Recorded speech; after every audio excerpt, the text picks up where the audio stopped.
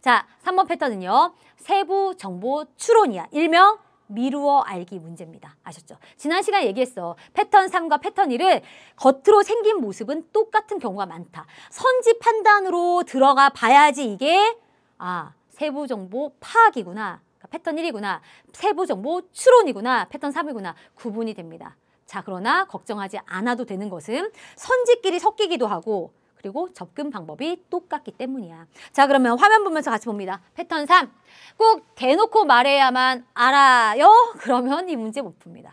자, 이 문제는 세부 정보를 그냥 눈에 있는 그대로 사실적으로 눈으로 보고 확인하는 것이 아니라 너무나 모양을 바꿔버리지. 재진술되죠. 재구성됩니다. 자, 그렇기 때문에 미루어 알 수 있는 추론적 사고 능력이 있어야 됩니다. 그리고 이제는 고난도 문제와 고난도 지문들은요. 문제를 풀 때만 추론적 사고가 필요한 것이 아니라 이제는 지문을 읽어내는 데에도 추론적 사고가 필요한 그런 고난도 지문들이 나오고 있어요. 오늘 지문 어려웠을걸? 자, 그러나 선생님이랑 같이 선생님이 설명해 준 걸 보면요.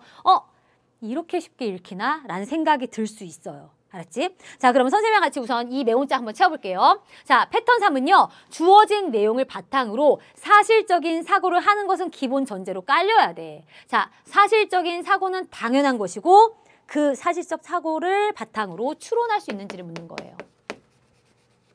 그래서 이름 자체도 추론적인 사고, 그치? 세부 정보 추론 문제가 되는 거지. 자, 미루어 알기 문제는요. 무엇보다 너의 배경, 지식으로 풀어서는 안 되는 유형이야. 명심해. 선생님, 저 물리 원투 선택이에요.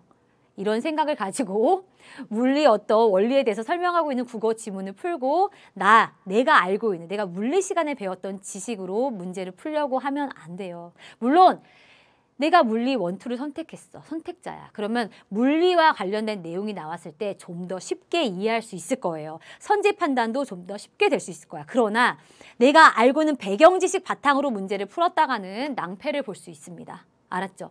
자, 2011학년도 대수능에 아주 뜨거운 감자 문제가 있었어. 선생님이 그 문제 수능 특강에서도 보여줬었는데 경제 문제였어요. 경제 문제였는데 그 문제의 정답은 선생님은 아무리 봐도 문제가 없어. 왜? 나는 경제적인 지식이 아주 깊지 않거든요. 지문의 내용, 이 주어진 지문의 내용을 근거로 해서 국어적으로 추론할 수 있는 한계에서는 이 문제의 정답은 이거야. 이론의 여지가 없어 보여. 내가 보기에. 그렇지만 많은 경제학회나 그런 일을 제기하신 분들은 자녀가 수험생이었나? 자, 어쨌든 어떤 경제학회나 경제 전문가들이 이렇게 해갖고 이 문제 정답은 이것뿐만 아니라 이 선지도 정답이 될 수 있다 라고 주장을 했었어요. 그래서 정답 시비에 휘말렸었지, 그 문제가. 선생님이 그의 인터뷰 전화 얼마나 많이 요청을 받았는지 모르겠어요. 다 끊었어요. 결국에는 평가원에서 그 문제 복수 정답으로 인정했느냐? 그렇지 않습니다. 왜? 우리 수능 국어에서는요. 다음 글을 읽고 물음에 답하시오야.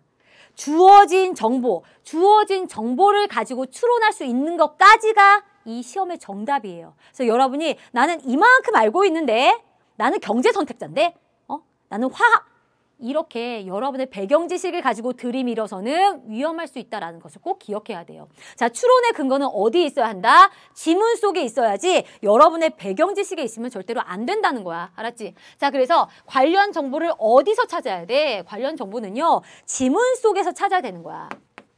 지문에서 찾고 지문 속의 구체적인 정보를 근거로 하여 추론할 수 있는 내용을 골라야 됩니다. 어디까지나 지문에 근거해서 추론할 수 있는 것을 답으로 골라야 한다는 것을 꼭 명심했으면 좋겠습니다. 자, 그리고 접근 방법은 똑같다 그랬어. 이 문제도 어떻게 푼다? 먼저 사진 찍으면서 패턴 3 문제구나. 선지를 먼저 읽습니다. 먼저 읽으면서 패턴과 똑같이 핵심어들을 표시하고 그 다음에 지문 읽으면서 만약에 패턴 1 문제도 있고 패턴 3 문제도 있어. 두 문제 동시에 실시간으로 들어가는 거야.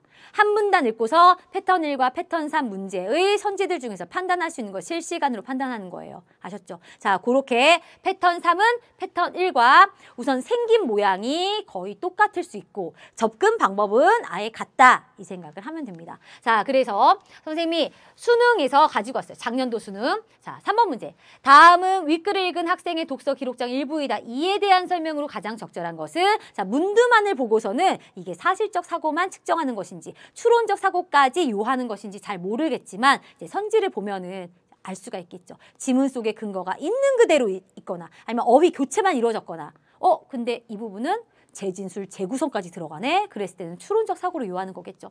자, 그 다음에 이런 식으로 아예 문두에 윗글을 바탕으로 추론해라. 추론이라는 어휘가 노출되기도 합니다. 이건 추론적 사고지. 자, 그런데 문두에서 추론한 내용이라고 말을 했으나 선지 5개 중에서 뭐 한두 개 정도는 사실적 사고로만도 충분히 풀어낼 수 있는 선지가 섞여 있을 수도 있으니까 너무 겁먹진 않아도 괜찮아요.